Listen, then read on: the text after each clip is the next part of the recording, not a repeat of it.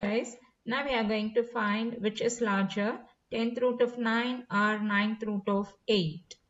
Here, 10th root of 9 or 9th root of 8, we have to find which is larger.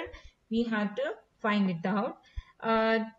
You know that root x can be written as x to the power half. Square root can be written as 1 by 2.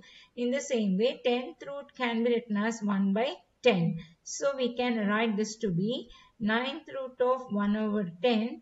And in the same way, this can be written as 8th root of 1 over 9. Okay, so here again, this 9 can be written as 3 squared, isn't it? 3 squared is 9 whole to the power 1 over 10, and 8 can be written as 2 cube whole to the power 1 over 9.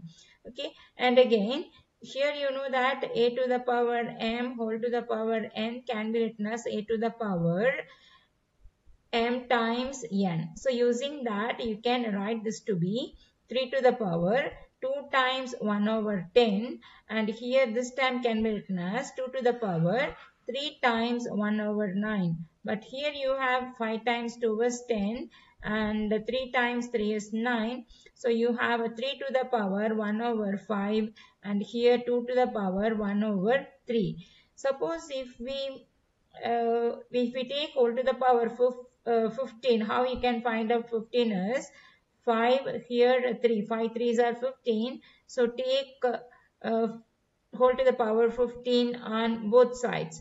3 to the power 1 over 5 whole to the power 15, or here 2 to the power 1 over 3 whole to the power 15. Okay, so here this time again applying this concept, you can write this to be 3 to the power 15 over 5 and 2 to the power 15 over 3. So here you have 3 times 5 is 15 and 5 times 3 is 15.